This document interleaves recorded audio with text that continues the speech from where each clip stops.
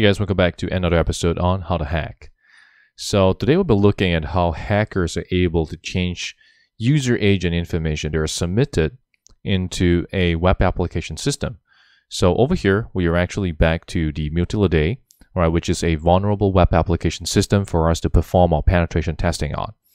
So all we got to do is to go under Open Web Application Security Project 2017, and we can go under A1 injection other, and you can go over into HTML injection, and we can look at browser info. So once you click onto browser info, all right, it will actually have all these details about where you're coming from, where are the referral, all right, the user agent string, the IP address, the remote client port number. And as I scroll down further, we can actually look at the browser name.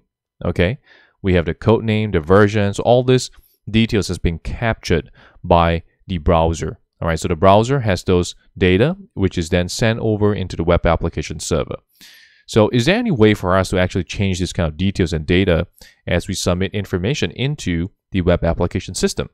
So all we got to do is go to the top right corner, and we can go ahead and click onto preferences, all right, and scroll all the way down and click under network settings, all right, use a manual proxy configuration. So in this case, we're 127.0.0.1 and we're port 8080. Click OK on that.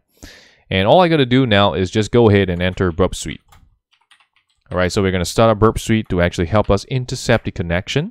Okay, so once we intercept the connection, we can see all those details and data that are actually sent from the browser all the way to the web application system. And after which, all right, once we can interject that request or post, or whichever the case is, we'll then be able to make changes to the data, make changes to those information. All right, so let's go ahead and select temporary project. Click next. All right, start Burp. So we're starting the project, and we can go ahead and click on the proxy. All right, ensure the intercept is on, and I can go back into Firefox, and of course I can go back and scroll all the way back to the top. OWASP 2017, A1 injection other. All right, HTML injection, and click onto browser info. Okay, so we got the injection right here. So over here, I can send this information over to say intruder or repeater. So I'm going to send it over to repeater. All right, and we can see all those details here. So what I'm going to do next is to use magnifier so it's easier for you to see.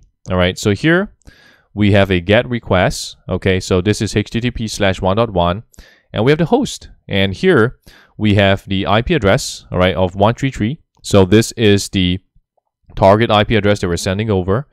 And right here you can see the user agent details. So we can easily change this. So for example, I can change this to Mozilla/4.0, all right, and we can change it from X11 to something else. We can change from Linux to Windows, all right, and so on. So we can easily change all these details right here.